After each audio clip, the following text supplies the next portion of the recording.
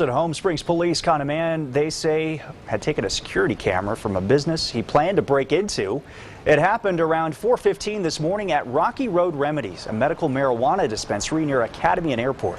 Officers responded to a call of a burglary in progress. They found 41-year-old Jeremy Bowling carrying the camera he had cut out from the back of the shop, along with a flashlight, drill, and other burglary tools. People try to defeat store security mechanisms at all different kinds of businesses. It's not specific to marijuana dispensaries. It's not something that we see commonly.